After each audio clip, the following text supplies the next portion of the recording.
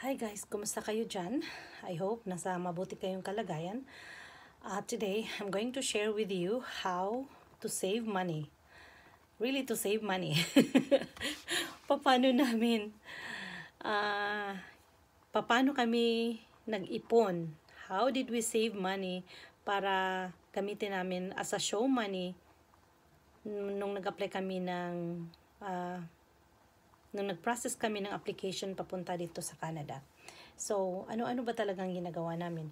Una, of course, you have to work. You have to have sources of income.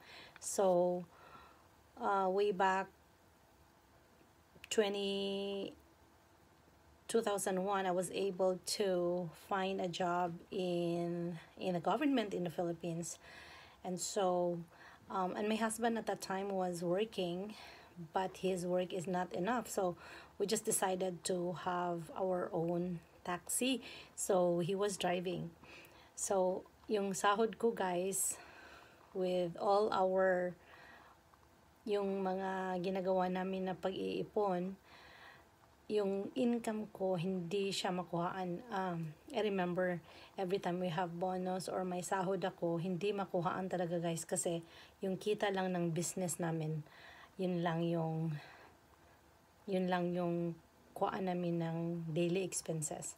So my husband had a taxi at that time, and I also had a 3-story house. Tapos yung pinarent ko, hindi naman kamahalan guys, mga I think 4,000 lang, but that was enough for our daily expenses. And also the monthly bills, like for example utilities, water and electricity. Yung 4,000 na rent doon sa first floor ng bahay namin, yun yung kinuhaan namin ng panggastos ng utility bill. So in short, yung mga sahod ko sa office, sa pinagtrabahoan ko sa office, walang nakuha. So, yun yung pinag-iipon namin. Okay, so first tip, you should have worked. But before you can work, you should have studied.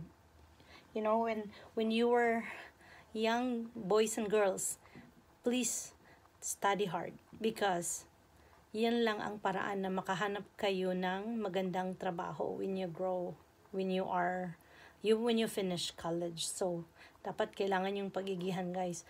Kung hindi kaya, kakayanin.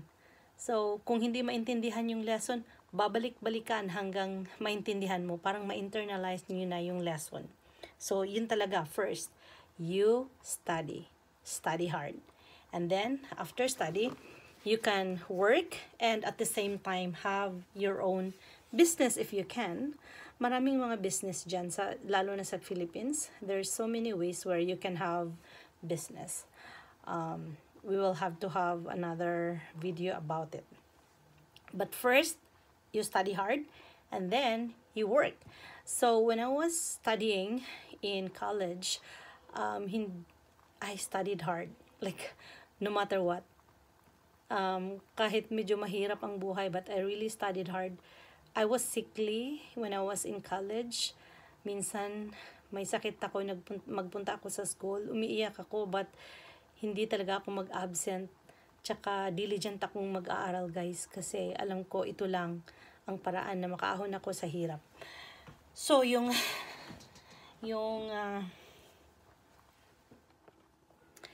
okay, so, going back to college days, when I was, I think, third year or fourth year, or even, I think, third year, I already started doing business. So I was studying at the same time, doing business. And also I remember, I had a scholarship also when I was in college. So hindi masyadong nahihirapan yung parents ko. But even with the scholarship, I still need to have my business. Hindi yung business na malaki, yung mga multi-level marketing, yung mga ganyan-ganyan lang, like hindi naman Avon, pero parang same concept sa Avon, na yung mga ganon, yung mga racket-racket ng mga ganyan. But hindi ko talaga pinabayaan yung pag-aaral ko. I made sure na it's either magna cum laude or cum laude. Yun lang. Kasi, naisip ko, kung mag cum laude or magna cum laude ako, meron akong automatic na civil service eligibility. So, kung may civil service eligibility, guys, right after your graduation, pwede ka nang makapag-work sa government.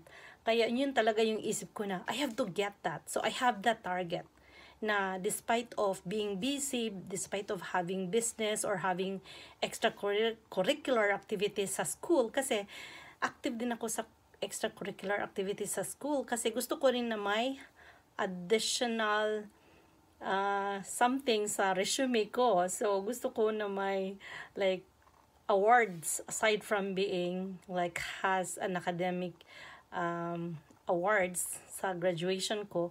Gusto ko rin na may other awards. So, kaya nag-active ako sa extracurricular activities. At the same time, nag-aaral ako ng maigi. At saka, at the same time, may business. So, yun na yung mga pinagagawa ko sa college, guys. So, yun.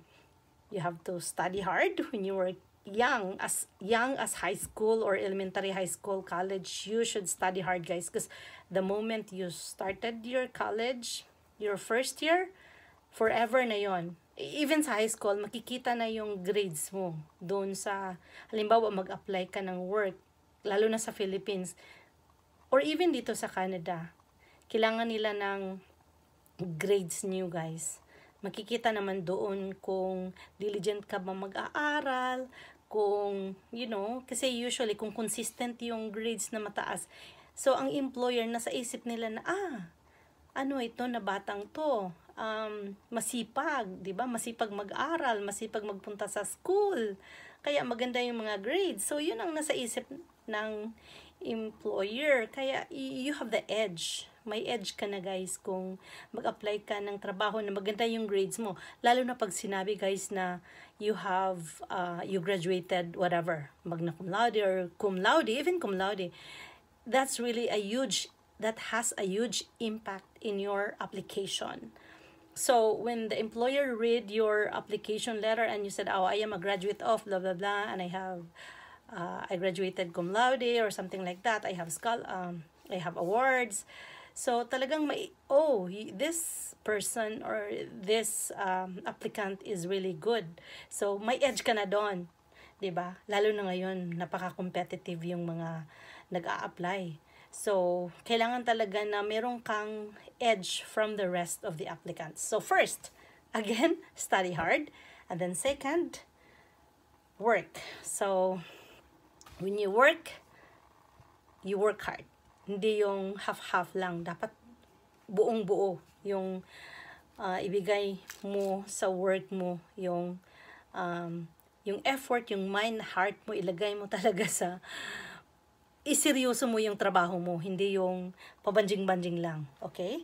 So, study hard, work hard, and then, so kung meron ka ng work, ito na. Really, the real tip is to write your expenses. Write your income and write your expenses. Ito talaga yung ginagawa ko, guys. Simula nag-asawa na ako. Yung college, hindi pa masyado kasi wala pa namang stable na income. Nung nag-asawa na ako, guys, yan talaga yung pinaka number 1 na tip na para makasave ka, guys. You have to write your income and you write your expenses. So, bakit? Bakit pa kailangan isulat yung income and expenses? Kasi, kung isulat mo, guys, parang meron ka ng budgeting na sabi, okay, ito ang average na expenses ng grocery ko. So, yun talaga, guys. Titingnan mo yan. Kasi, ang tendency kung hindi mo isulat, guys, baka magdoble or magtriple. At least, meron kang, kumbaga, range. May minimum, may maximum. So, ito lang ang range ng expenses na spend ko. Ito lang ang range of money na spend ko for the month. So, halimbawa, grocery, ito. And then, this is the phone bills, like gasoline bills, or whatever expenses that you have, right? So, you have to write all your income and expenses para you have a guide na hindi ka lumampas doon. So, yeah, ano na yun? You work hard, study hard, work hard, and then write your income and your expenses para hindi ka mag-over kung ano lang talaga yung naka-budget sa'yo. Bakit pa kailangan isulat? Kasi para hindi ka lumampas. Para, okay, here's your income, here's your expenses, kailangan ito yung savings mo. Kasi ang tendency guys, kung hindi mo isulat, mawala yung savings. So, income, less savings, equals expenses. Parang ganun. So, naka-budget na talaga na kung magkano lang yung income, ito lang ang spend mo. Sorry. Magkano yung income, ito lang yung expense mo, tsaka yun yung savings dapat. And then, the next that we did is to live within your means. So, ano ba yung live within your means? Kung sa Tagalog pa, hindi kailangan mong mamuhay kung saan mo kaya. Live a simple life. Hindi yung kahit nagkandahirap, yung cellphone ang mamahal, yung mga damit ang mamahal. Yun lang, simple living, as long as makakain ka ng healthy food like vegetable, fruit, marami dyan. I remember when we were in Cebu, every weekend talaga guys, magpunta kami sa Carbon Market. Doon kami mamili ng fresh vegetables and fresh fruits. Kasi if you're going to buy those fresh fruits and vegetables in supermarkets, they are very expensive. So we usually go every weekend, I remember, 5 o'clock in the morning, dawn. Punta kami talaga sa Carbon Market para doon kami mamili for the whole week of supplies. So, yeah. So, live a simple life. Live within your means. Be practical, guys. Kung may option na makamura, alimbawa, pipiliin mo ang damit na branded versus damit na hindi branded, pero pare-pareho naman yung nagugustuhan mo, komportable naman isuot. So, doon ka na lang sa hindi mamahalin, di ba? Pero kung may sobra naman sa budget mo, okay lang yun. But, yeah, be practical. Kung meron ka ng maraming damit or maraming bags, maraming shoes, bakit mo pa kailangang bumili kung hindi pa kailangan, di ba? Pero again, kung may sobra naman sa budget mo, okay lang yun. Sometimes you treat yourself. Okay, and then the next would be to plant vegetables. Especially sa Philippines, plant vegetables and fruits in your backyard.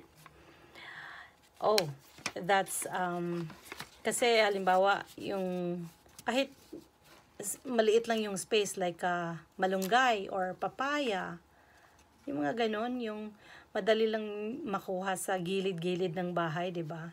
So, that would help.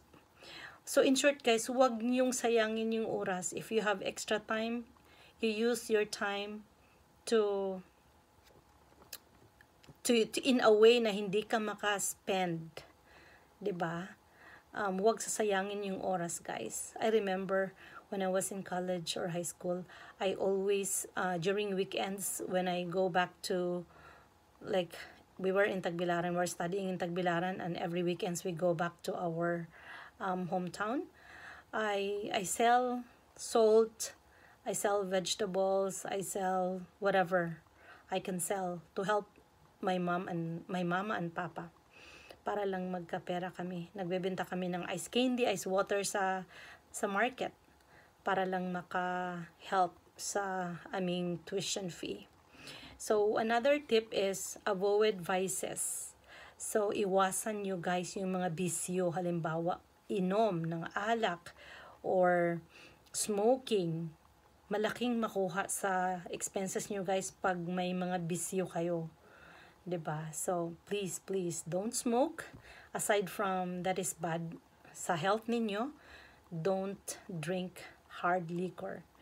Kasi pinaghirapan nyo yung perang hanapin tapos you're just wasted, 'di ba?